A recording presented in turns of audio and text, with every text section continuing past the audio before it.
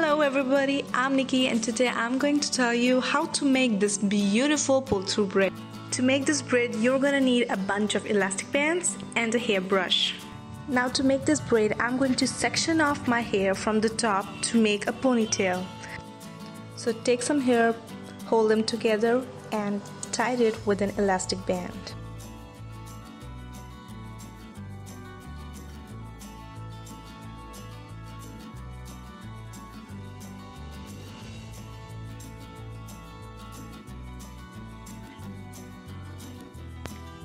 Now to make the second ponytail, you can clip the first ponytail just to get it out of the way. I'm just going to do it like this. So now to make the second ponytail under the first one, take some hair, pull it together, hold it together and then tie it with an elastic band.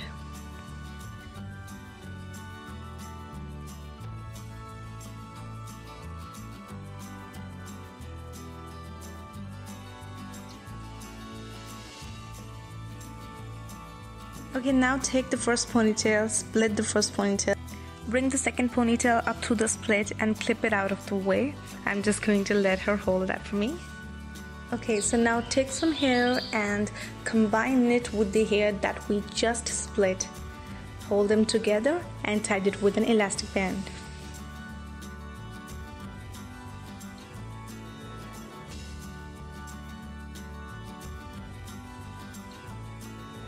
Okay, now flip back the ponytail, split it, pull the other ponytail, and now add some hair with the hair we just split, hold them together and tie it with an elastic band. Now we are going to repeat this whole step all over again and again. Now that you have tied all the hair, there will be two ponytails left. Okay, now flip back the top ponytail, divide it into two sections and tie it under the second ponytail. Now repeat these steps all over again.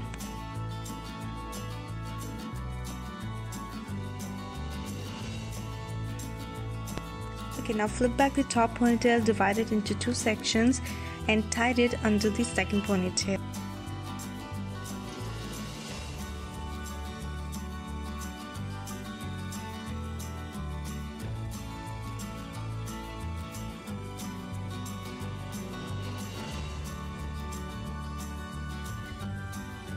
Okay, now I know my braid looks really thin, so now I'm going to pull it to make it more volumized and pull the braid.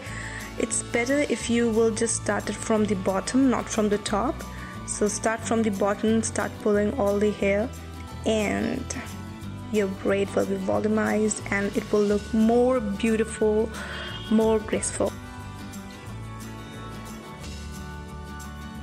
Okay, so if you like it, do share your reviews in the comments below and do tell me, don't forget to share it.